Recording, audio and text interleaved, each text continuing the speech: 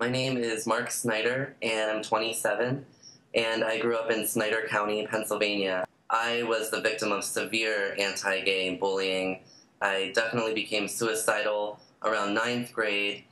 I found out about the most recent suicide due to anti-gay bullying, Brandon Bittner, on, it was CNN or something, and it was so surreal, just really weird to see Snyder County boy, commit suicide due to anti-gay bullying, and to see his picture and read about him, it almost felt like I was reading about myself.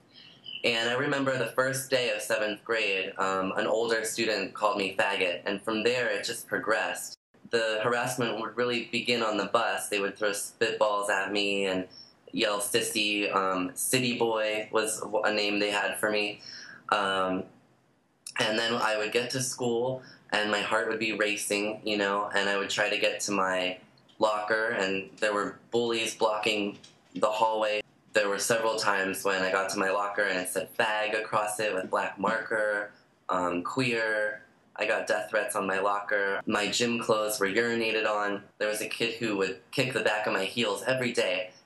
Between every class, this kid would show up and kick the back of my heels as I walked through the school.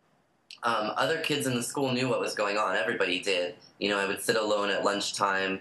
The night before school, every night, I would have trouble falling asleep, and I would be nervous about, what was going to happen the next day, kids, kicking me or whatever, and what I was going to do to handle it.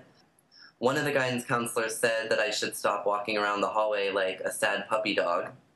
That was her advice, that I should kind of man up. That year is the year where one day after school I came home.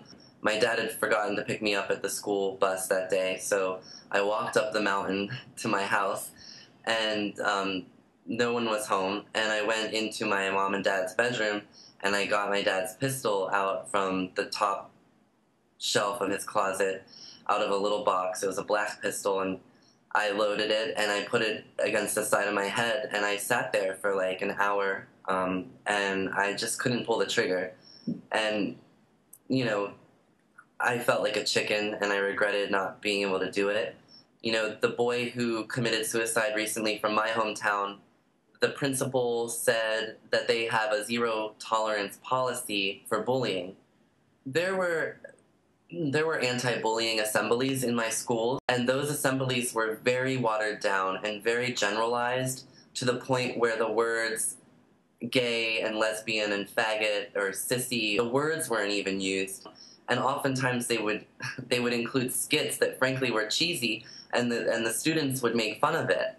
And then the assembly would become like a joke of the school, making things worse.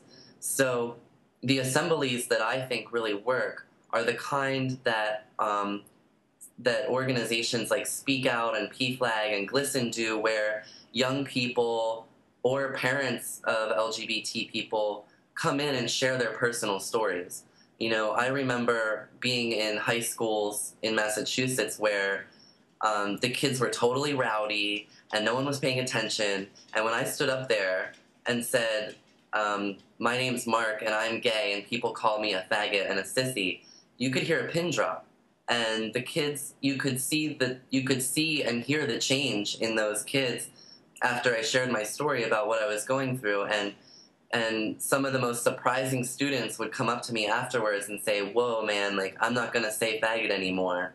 The biggest jocks of the class would come up and tell me how moving it was to hear somebody's personal stories. I also think that teachers need to do very simple things.